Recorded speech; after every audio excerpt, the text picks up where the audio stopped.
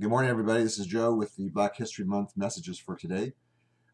Yesterday we left off talking about the Civil Rights Memorial and the martyrs that are listed on that. And so I'm going to continue with the list today. I think I should finish it.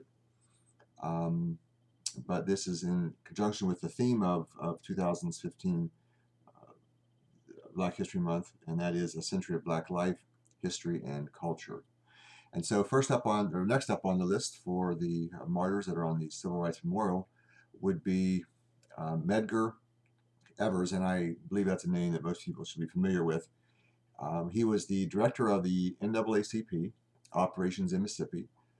He was leading a campaign for integration in Jackson when he was shot and killed by a sniper at his home on June 12, 1963.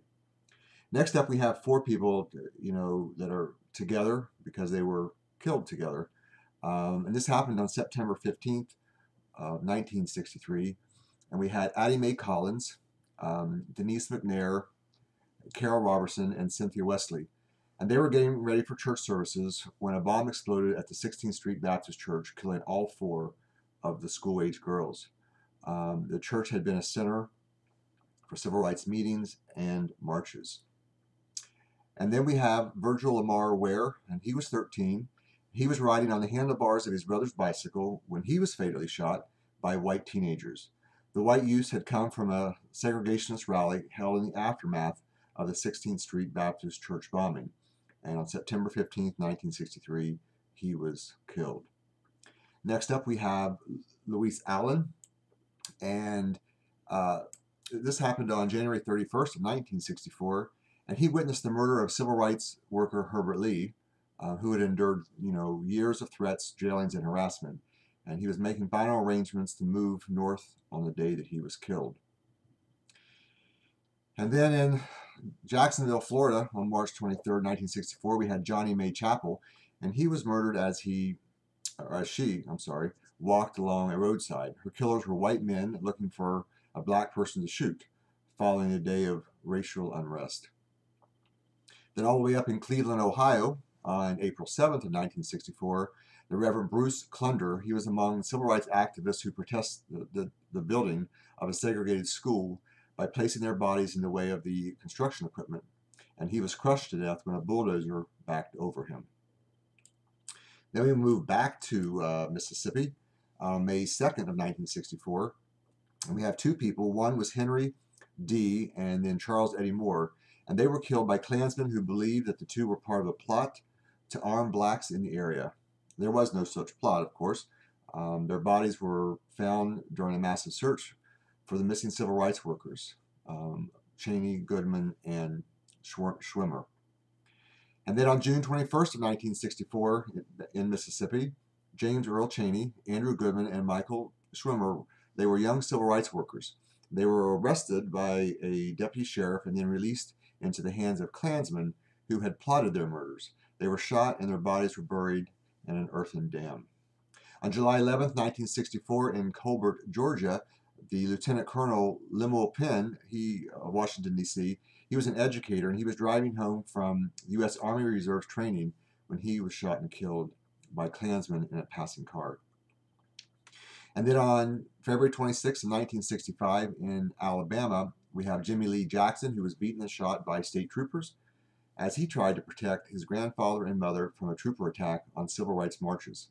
His death led to the Selma-Montgomery March and the eventual passage of the Voting Rights Act. And then in Selma, Alabama, on March 11th, we have the Reverend James Reeb. He was a Unitarian minister from Boston, and he was among the many white clergymen who joined the Selma marches after the attack by state troopers. He was beaten to death by white men while he walked down a Selma street.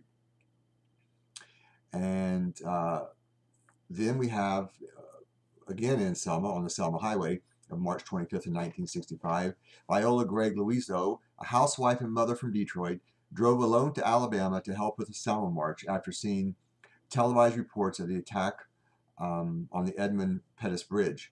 She was driving marchers back to Selma from Montgomery when she was shot and killed by a Klansman in a passing car. And it is notable that she was Caucasian. In Louisiana, On June 2nd, 1965, we have O'Neill Moore, and he was one of 2 black deputies hired by white officials in an attempt to appease the civil rights demands. Moore and his partner, Creed Rogers, were on patrol when they were blasted with gunfire from a passing car. Moore was killed, and then Rogers was wounded.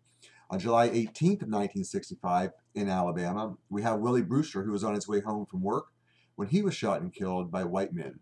The men belonged to the National States Rights Party, which was a violent neo-Nazi group whose members had been involved in church bombings and murders of blacks. In Alabama, once again, on August 20th, 1965, and as we can see, there's quite a bit of civil rights unrest in Alabama. But on August 20th, we have Jonathan Daniels, and he was an Episcopal seminary student in Boston. He was Caucasian, and he had come to Alabama to help with black voter registrations in Lowndes County. He was arrested at a demonstration. He was jailed in Haynesville, Alabama, and then suddenly released. But moments after his release, he was shot to death by a deputy sheriff.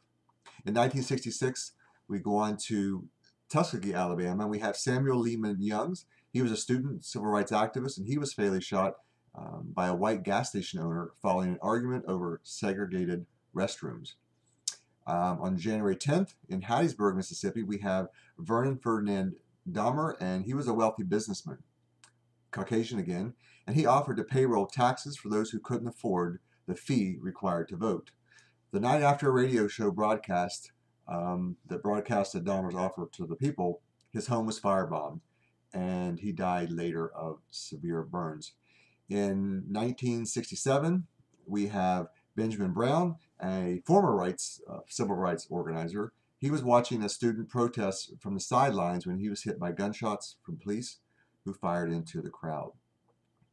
And last but not least, we have the great Martin Luther King, who of course was a Baptist minister, and he was the major architect of the civil rights movement. He led and inspired major nonviolent desegregation campaigns, including those in Montgomery and in Birmingham.